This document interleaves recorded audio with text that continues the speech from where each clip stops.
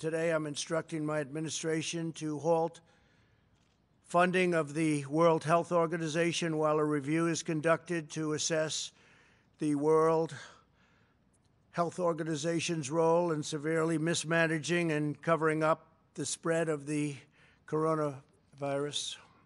Everybody knows what's going on there.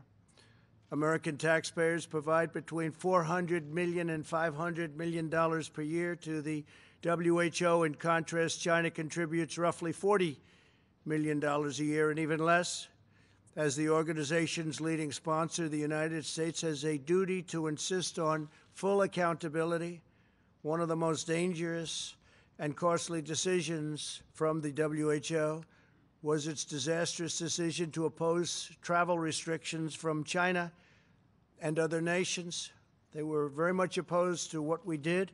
Fortunately, I was not convinced and suspended travel from China, saving untold numbers of lives. Thousands and thousands of people would have died. Had other nations likewise suspended travel from China, countless more lives would have been saved. Instead, look at the rest of the world, look at parts of Europe. Other nations and regions who followed WHO guidelines and kept their borders open to China accelerated the pandemic all around the world. Many countries said, we're going to listen to the WHO, and they have problems the likes of which they cannot believe. Nobody can believe. The decision of other major countries to keep travel open was one of the great tragedies and missed opportunities from the early days. The WHO's attack on travel restrictions put political correctness above life-saving measures. Travel bans work for the same reason that quarantines work.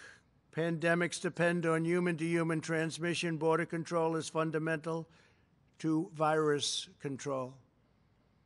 Since its establishment in 1948, the American people have generously supported the World Health Organization to provide better health outcomes for the world and, most importantly, to help prevent global health crises.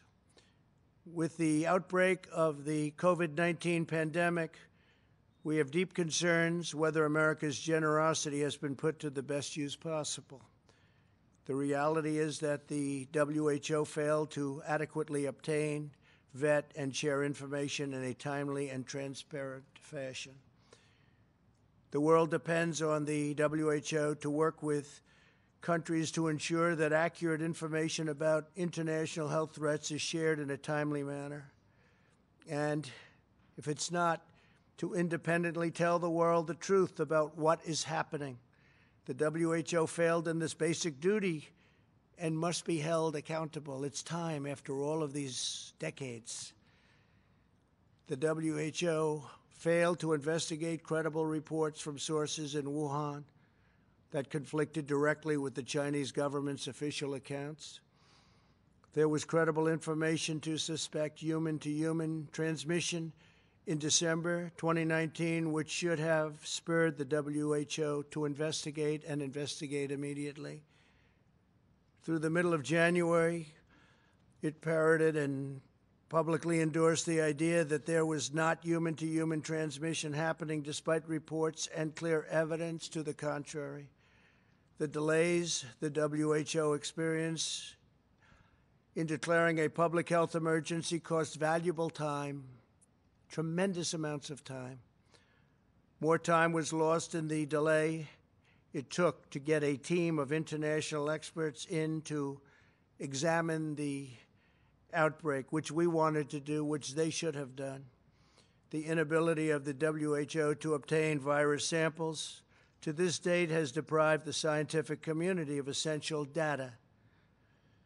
New data that emerges across the world on a daily basis points to the unreliability of the initial reports, and the world received all sorts of false information about transmission and mortality.